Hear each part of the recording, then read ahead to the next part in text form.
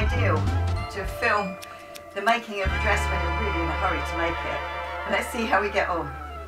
So I'm going to deal with the upper bodice part, not the sleeves and not the skirt at the moment. And first of all, I want to show you the pieces that I ironed interfacing onto to stabilise them and give them more body. So that's my back, this is my front, this is the wrong side. Wrong side, always, when you iron on your interfacings, it is a disaster if you don't put it on the wrong side being the right side.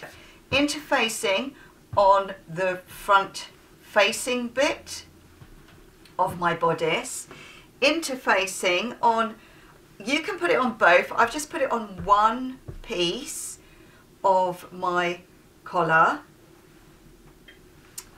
interfacing also on the strip that is going to become the belt, and I've put it on the full width of it because I need it to be quite stiff. Some other things to tell you about, using a pencil, which is very naughty, and you also can't see it. I've put the end of my dart, the point of my darts, and I've actually drawn lines, and I'm just going to stitch along those lines. I'm in a big hurry. Where else have I done that? I've done that on the back. So this is on the wrong side, yeah? So my waist dart's at the back. I've got the end of the dart. Whoops. I've got the end of the dart, and then I've drawn down the lines where I've got to sew them. And when I sew them, I will fold them back. Fold them back. Follow my little notches at the end, and I will finish at the dot. You always finish at the end of your darts, because really you're supposed to kind of run off into nothing. That's sort of a sewing rule, really. Now the other thing that I wanted to say was, I've cut this piece on the cross because it stretches, and I've hemmed one side of it because I'm going to be sewing it onto around the back neck just to sort of neaten off the back neck. Right, so the first thing that I'm going to do, and not necessarily show you, is to stitch up all of my darts. Wherever I've got darts on the bodice, I'm going to stitch them up.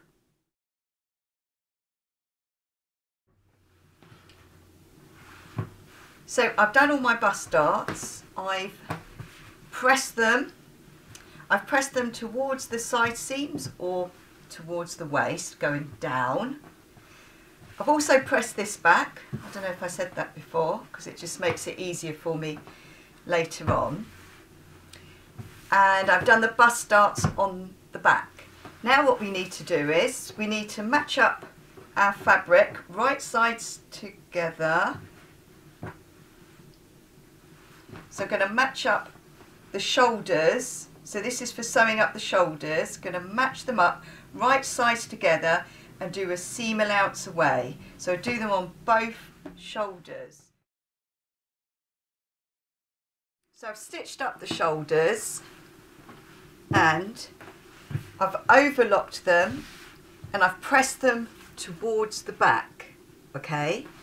Now what I want you to do is I want you to get your collar, put them both together, right sides, look, right sides together, and stitch a seam allowance away from the edge, and then trim it back to about, I don't know, 1 millimetre. Once you've stitched your collars right sides together, trimmed them back, it's up to you if you want to do a top stitch or an under stitch. I've decided to do a top stitch quite, I don't know, 1.5 centimetres away. It's a good idea to stitch along the edge there to keep the pieces together for the way that we're doing the collar today. Now we get the front and back pieces that have been stitched together. I'm going to line up my centre notch of the back with the centre notch on my collar, and I'm just going to sort of roughly start pinning. Now actually I'm not doing it now because I'm in a bit of a hurry, but it is a good idea to do a stay stitch just a bit in on the stitch line. So imagine I haven't got my collar. It's a good idea to do a stay stitch, don't go backwards and forwards, and use quite a large stitch to go around the edge of your neckline, because sometimes when the collar, you know, needs a little bit of the neckline, when it needs a little bit of easing to fit the collar, you can do that just a little bit, but not too much. Right, we're not doing that now though. I'm going to pin the centre back. I'm going to pin where I want my collar to finish, and then I should do it this way really. And then I'm going to start pinning to make the neckline fit, which it does fit. But if you pin where you want it to go and where you want it to finish, so it does fit, but if you do the pinning where you're going and where you start, then you can sort of ease it a little bit. So back round this way. So can you see that? So I've pinned just one side, that's going to finish there like that. And then I'll pin the other side, and then I'm going to sew all around the neckline a seam allowance away. My facing is open. I've attached the collar and I've stopped a little bit away from the end, like ½ an inch, centimetre or half, away from where I will be folding back the facing, right sides together and then turning it around. But I don't want to do that yet because I need to look at this stuff here.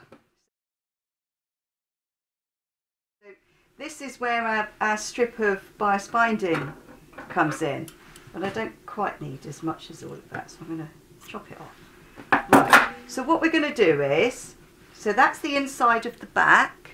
Hopefully my head isn't in the way. That's the inside of the back. That's the collar.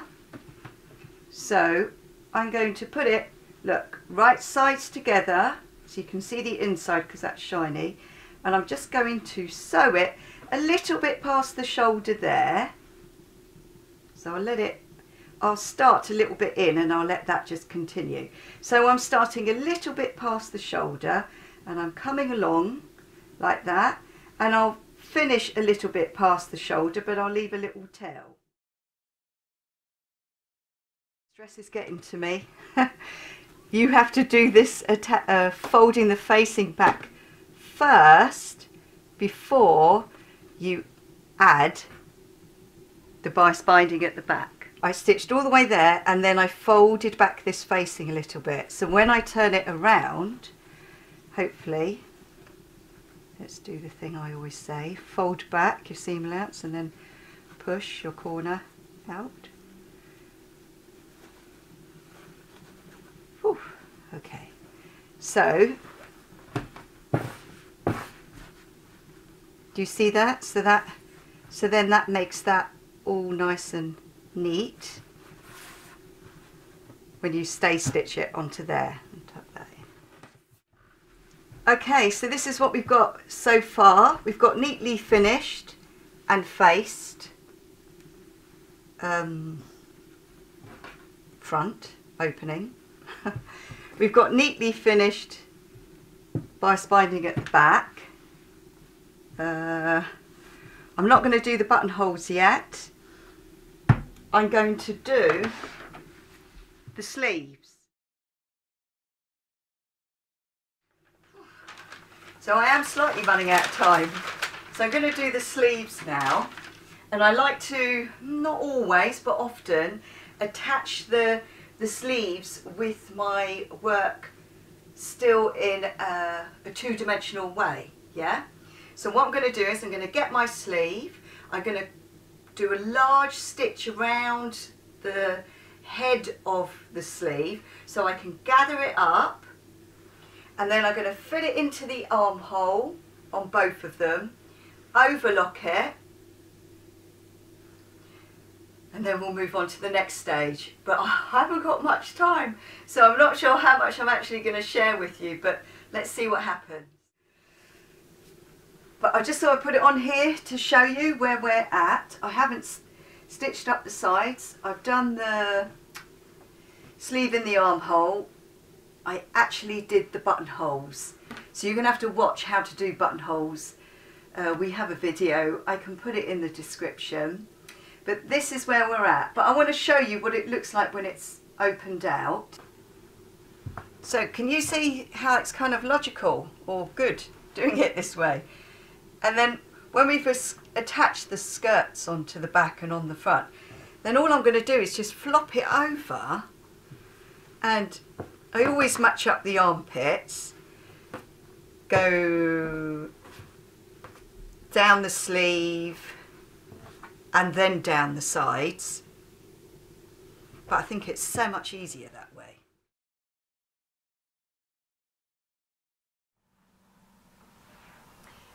So I'm back. We got a little bit of an extension, so I can show you some more bits of the process. But I stayed up last night a bit late and did this. So have a look at what I've done so far. I did the buttonholes. I stitched the buttons on. What else? Oh yes, right. So I made up the box pleat, top stitched it with the same seam allowance that I used on the collar so that it ties in. Yeah, so I thought I can show you how I did this box pleat on the skirt. So let's take it back a bit.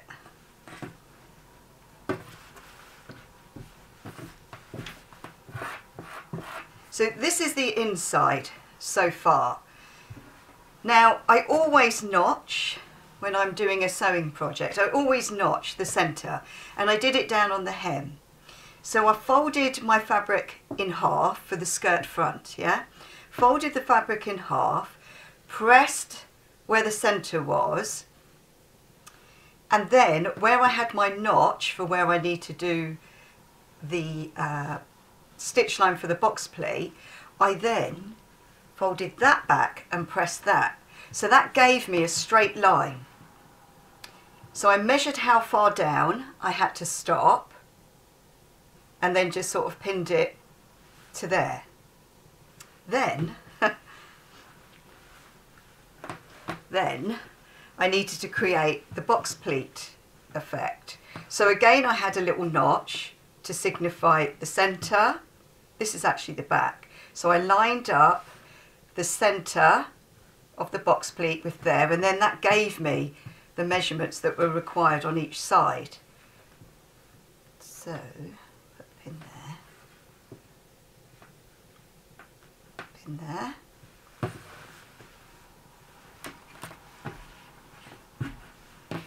So that's very effective, isn't it?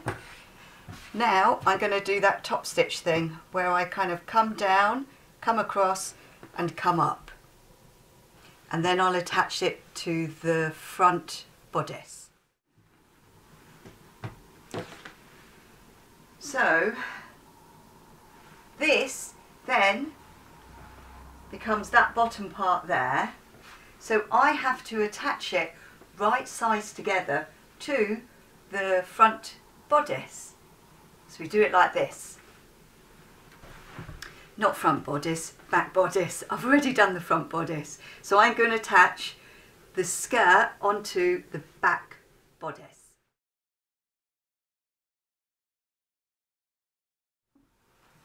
So that is my front. Have a look at what we did. So you see it's very simple. I just attached it in a two-dimensional way onto the front. So that's when I did the front, and then I overlocked it. Okay, so we're going to do the same thing, but with our back piece. And I'll begin by lining up the centre notch on the back bodice with, turn it around, the centre notch on the back skirt, and the fabric is right sides together. Now before I do that, I'm just going to overlock the side seams on my back skirt because I haven't done it yet. So that's my back bodice pinned to the skirt, right sides together. And now I'm going to sew a seam allowance away, going straight along there, and then I'll overlock it. So look how lovely and clean that looks. So now all I have to do is, I've got to line up the side seam and stitch the side seam on one side where I'm going to have the zip, stitch it with the zip distance away, put the zip in, then close up this seam from the sleeve down the bodice, and then on the other side you just sew it all in one, but line up all your key bits, and then you're really nearly done.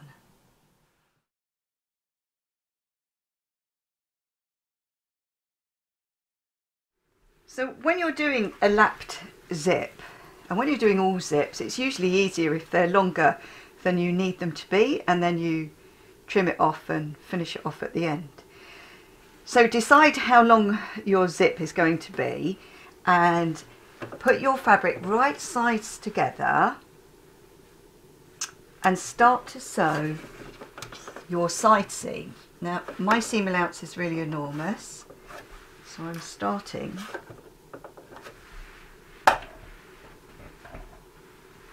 in there. So backwards and forwards to close off the seam, and sew all the way down your side seam. When you do work like this, it's so much easier if you do it on a hard surface, a magazine or a book, or obviously a table, because then when you pin into it, it's just easier. So line up your zip. Now this side is where we stitch it from the wrong side, and then in a minute the lapped bit will be lined up and top stitched on, but we're not at that stage yet. So I'm going to flop it over, make sure that my work is lined up properly, probably undo the zip, and just start pinning wherever it is that you want it to go. Now this is one of those situations where, you know, I would use double-sided sticky tape or anything to make it simpler, but I've got a brilliant new sewing foot and I don't think I need to. So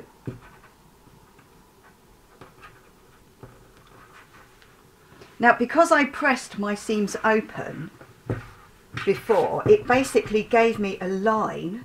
If you see it's pressed, it gave me a line of, you know, where on the fabric it needs to be lined up on the zip. So that is a helpful tip. Now I've opened it beyond where I need it to be, because that also makes it a lot easier.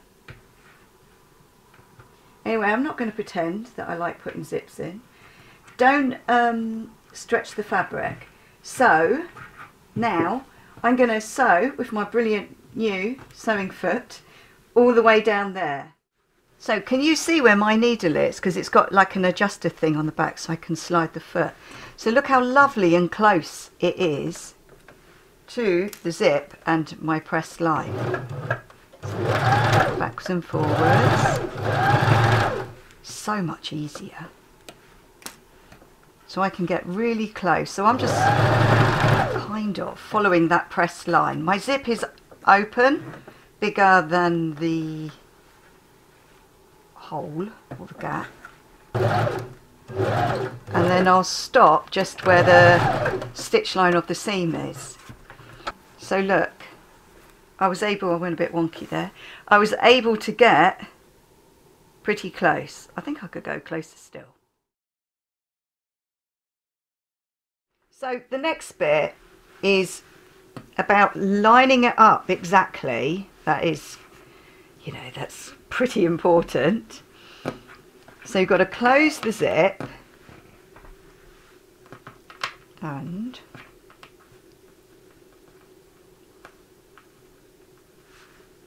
get it in position first, and then start making your way down, making sure that it's equally lapped all the way down and that you're not going to stitch through your zipper thing. And then when you get to the end of where you want to stop, you'll come across and go backwards and forwards a couple of times. But this is the bit that needs to line up properly. So when you sew it, I recommend you undo the zip so it's nice and flat. So I have to relocate my zipper foot now. So I adjust the foot because it has a slidey thing at the back.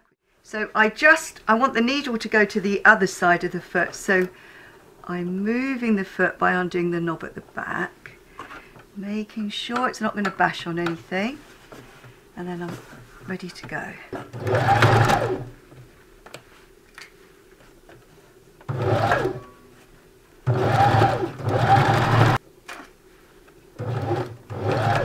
Now I'm going to open up the zip now because it's going to get in the way. No, I'm not. I'm going to close the zip now because it will get in the way.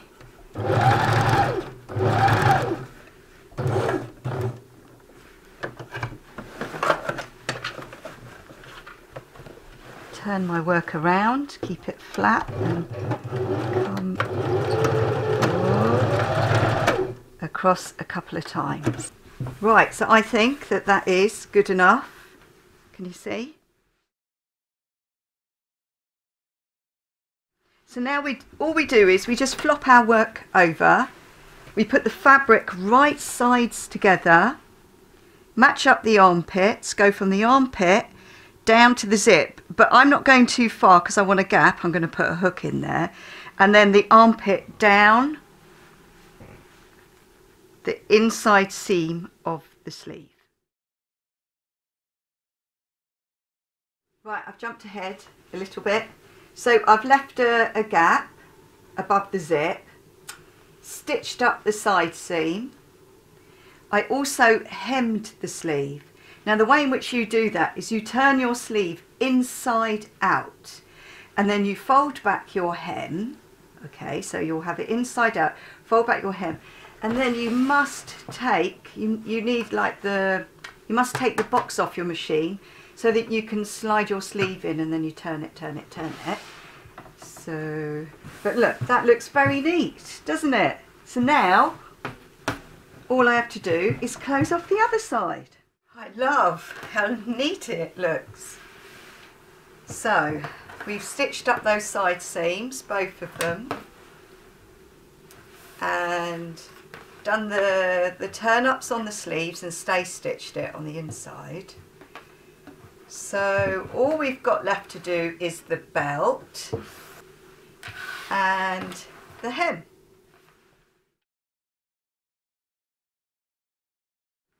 So I am done. That's it. One finished, or two finished, made in Dagenham red 60s Biba style dress. So all I have to do now is the belt. And that was that strip of fabric with interfacing. You fold it right sides together, start in the middle, sew along one edge and the end, leave a gap to turn it through, and go down the other edge and close off the other end.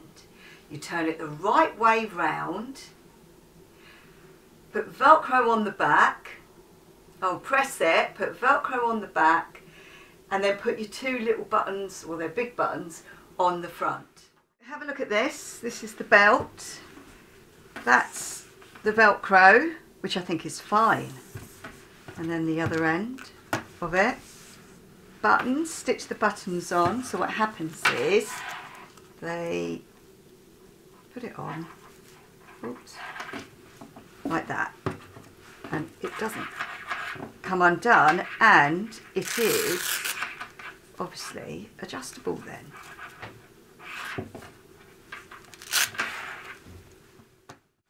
So, chain belt loops. If you watch our video on how to make a Louis Vuitton style skirt using an IKEA blind, yeah, I know, sounds weird. It does look nice though. It's from like, I don't know, 10 years ago, 8 years ago.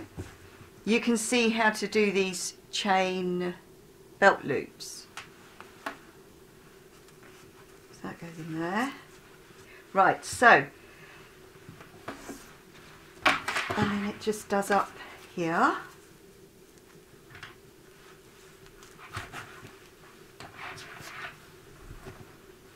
Hurrah! I am so glad that we have finished. Finished! I'm tired! So that is it. It's got its belt. It's shorter, which is the reason why I had to make another one. Yep. Thank you so much for watching. Bye!